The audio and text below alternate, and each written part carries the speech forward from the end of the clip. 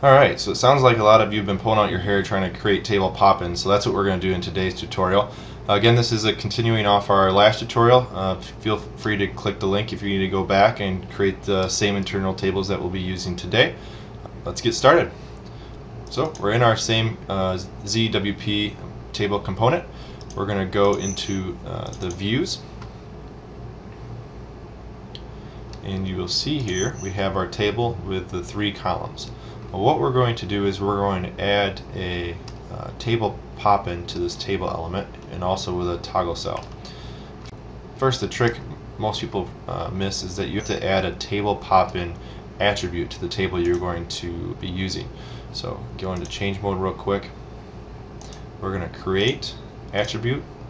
We'll call it table pop-in, and a type string will do. Alright, so now this is going to mess up our code a little bit. We did it in our last tutorial, so we'll go back to www.net. If we do a little check here, we should get an error. Yes, so you converted to line type LT user. That is because these local structures we created no longer match the table we're trying to append to. So we'll say table popin type string and our type, and we'll also add that to our I think we can skip that in our local structures. Let's give it a try. Alright, cool, we're good there.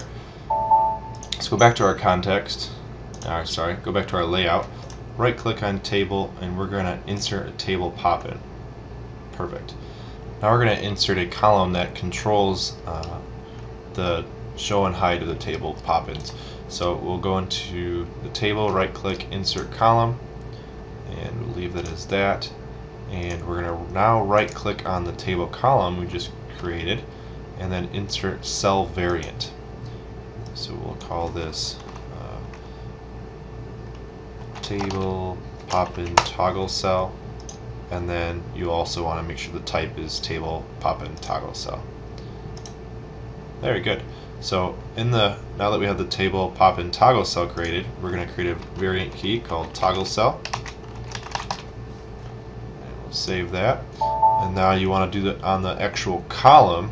You want to make sure we find the parameter selected cell variant, and we're going to identify the toggle cell we just created with the ID toggle cell. So we'll save that. Perfect.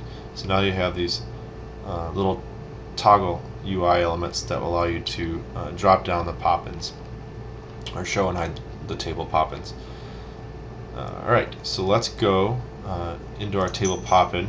We don't have anything in it yet, so we'll right click and we'll insert content, and I always start by adding a transparent container, and in that transparent container for our test we'll insert the element text view, and we'll just write testing our pop-in. We'll save that, give it an activate, and right click test. So we have our little additional column with our toggle cells. We'll click this, and there's our pop-in. Now it's showing all of our pop-ins.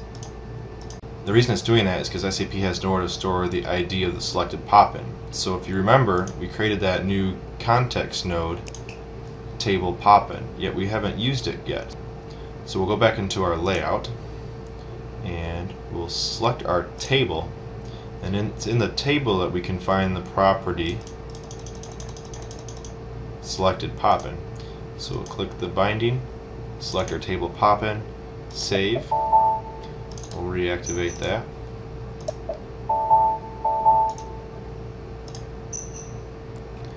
And voila, now it works.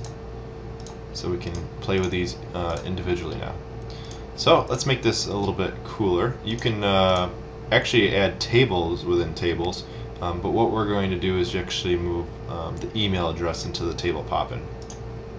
So go back to our view, and we're going to open up the transparent container.